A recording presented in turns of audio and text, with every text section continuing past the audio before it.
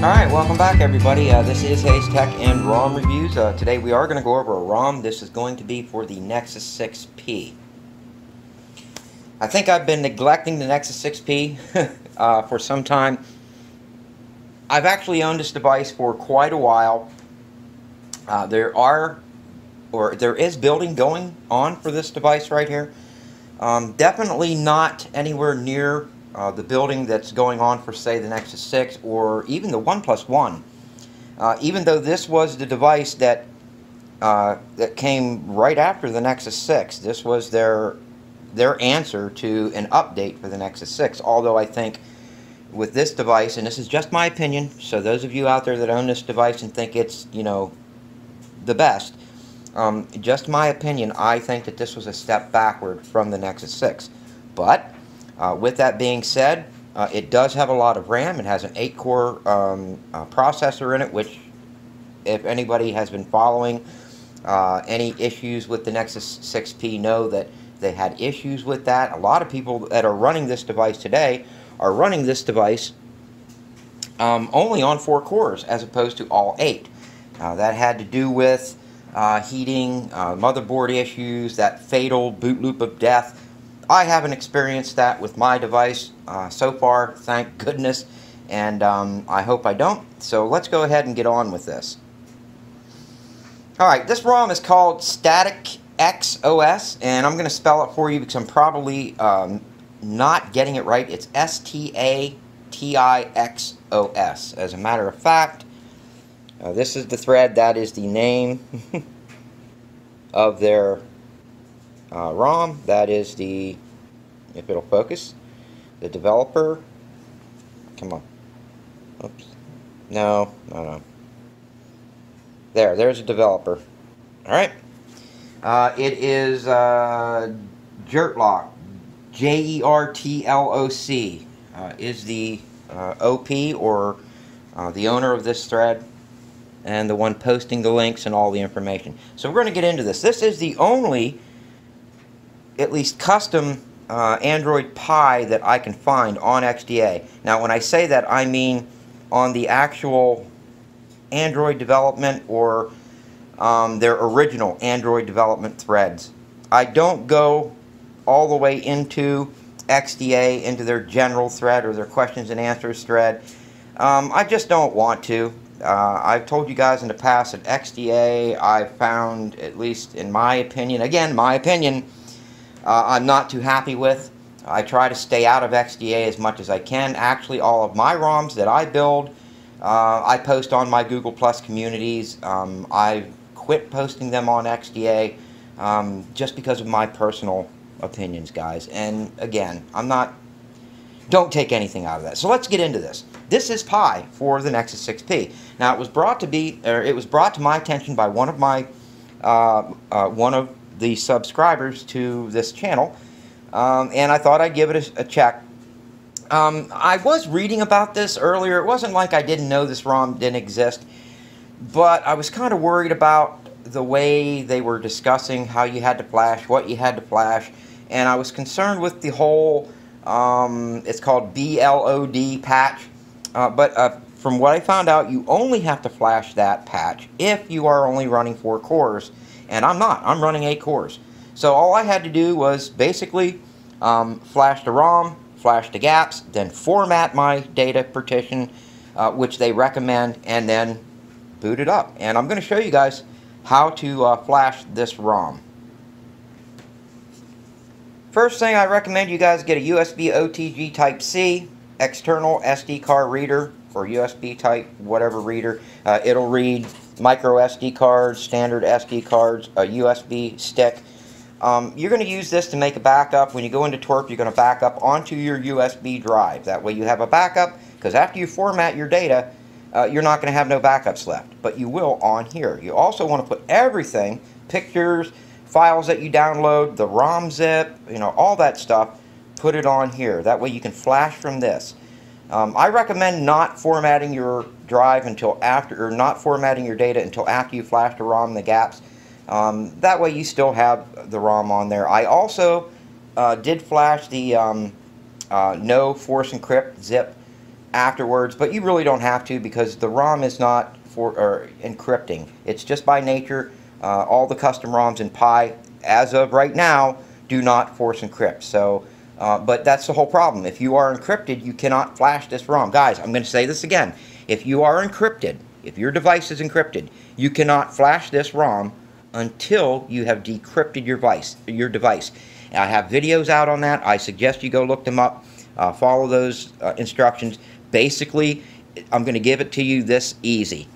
Back up your device. Everything you do not want to lose, put it on here or on your computer. Boot into TWRP. And we're going to show you that right now. I'm going to pause it while I boot into TWRP. Alright, once you're into TWRP, the first thing you want to do is you want to create a backup. Okay? Pick what you want to back up. I always pick boot system and data. You guys don't have to. You can go with more. You can't back up your vendor image. Yeah, I suppose you could do a system image, but just back up your device. Do an Android backup. But what you want to do is you want to go to select storage, and then you want to put it on that USB OTG. Click OK. If you want to name it, click on there. Name it whatever you want. Hit the check mark. Then swipe the backup. Now I'm not going to do it because I've already backed up, but I've just showed you guys how to do it. Okay. That's once your device is backed up. Then what you want to do is you want to go to those files that you have. No, I'm sorry. The first thing you want to do is you want to wipe your device. So go ahead and go to your advanced wipe. You want to pick Delvic. Come on, Delvic system data cache, and then you want to swipe to confirm. Don't worry about the internal storage yet. Once you flash the ROM, we're going to get to that. But just make sure that you wipe Delvic system data and cache. Swipe to confirm, and then you're good to go. Your system is wiped.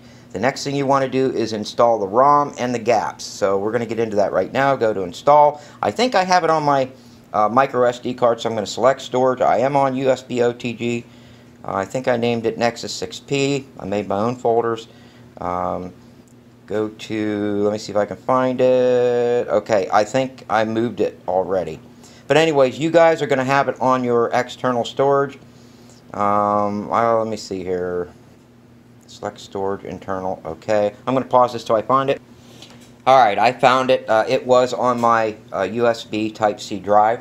But again, guys, you are going to make your own folder. You're going to put it on that external drive. You could put it on your internal if you want. I highly recommend that you put it on a external drive. But what you're going to do is you're going to pick the StatixOS or Statix Angular build.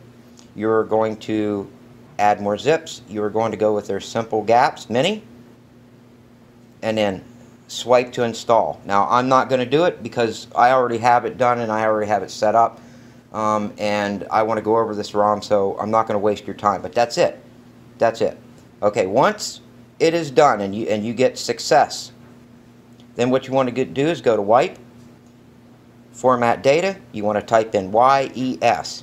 Hit that little blue check mark, let it do its thing. Once it's done, reboot the system. You're done. It's that simple, guys. There is nothing else involved in flashing this ROM. Again, you want to wipe, do your basic wipes, Delvic system data cache, swipe to confirm that wipe.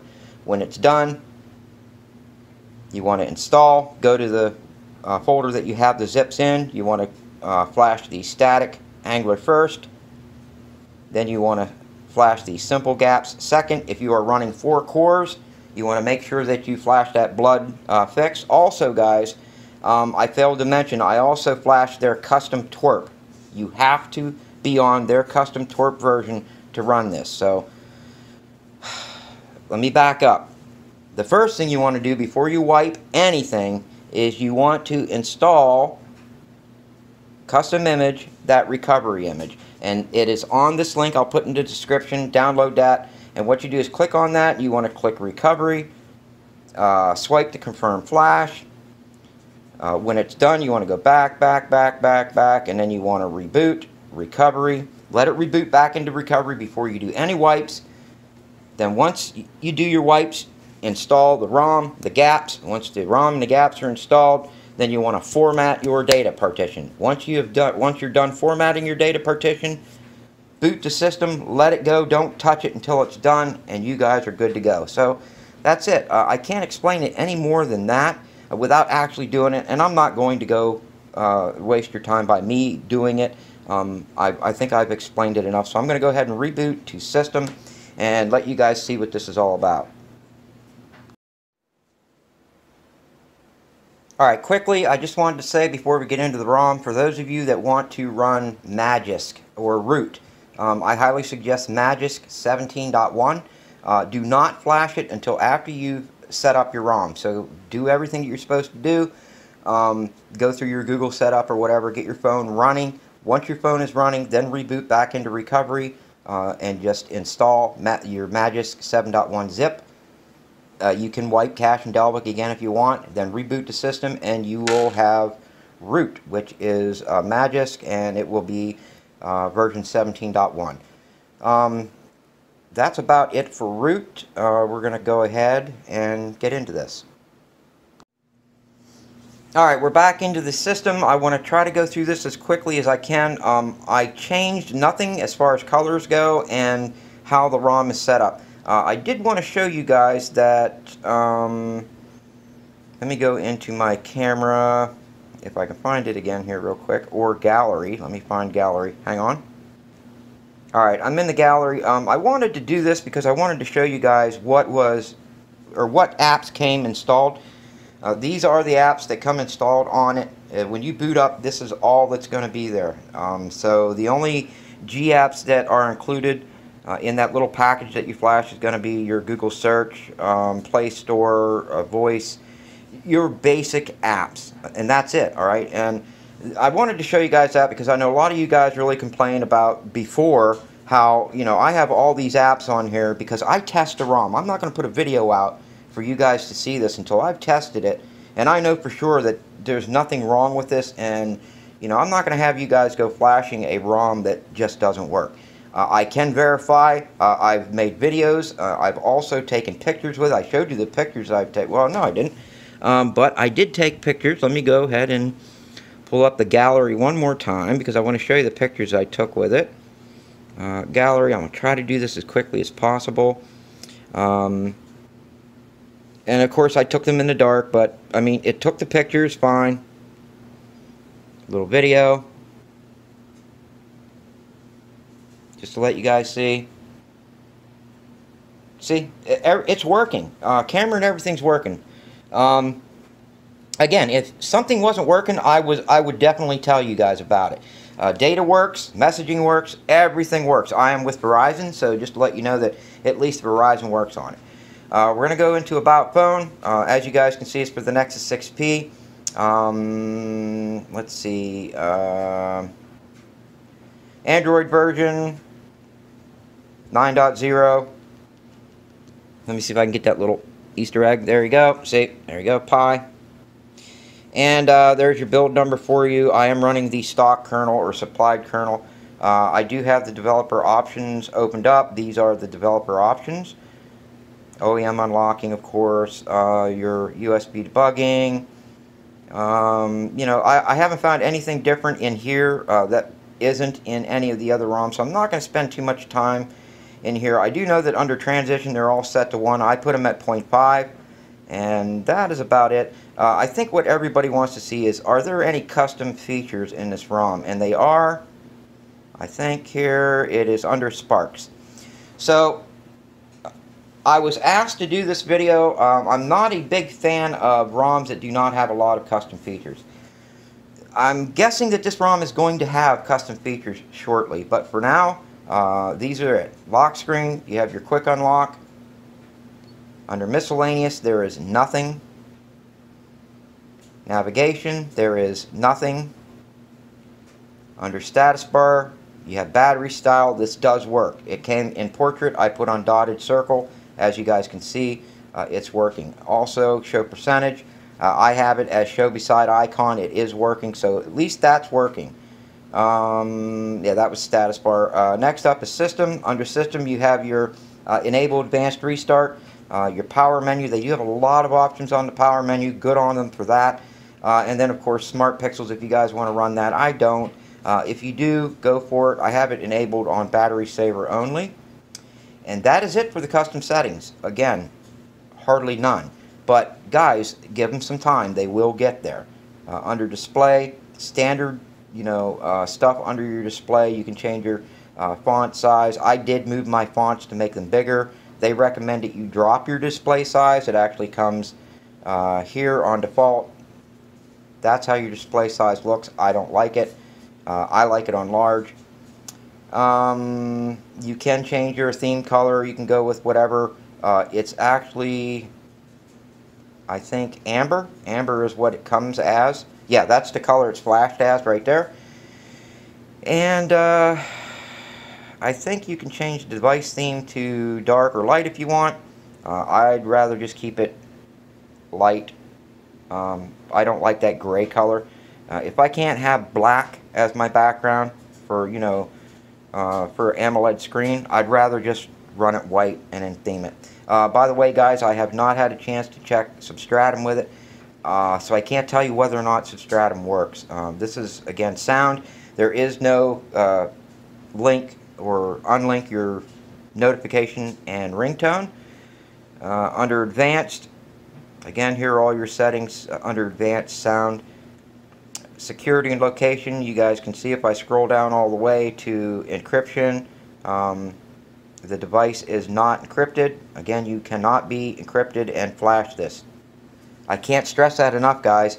I've gotten so many comments on the Nexus 6 and the Pi ROMs for that about my device won't boot. TWRP's telling me I need a password, blah, blah, blah.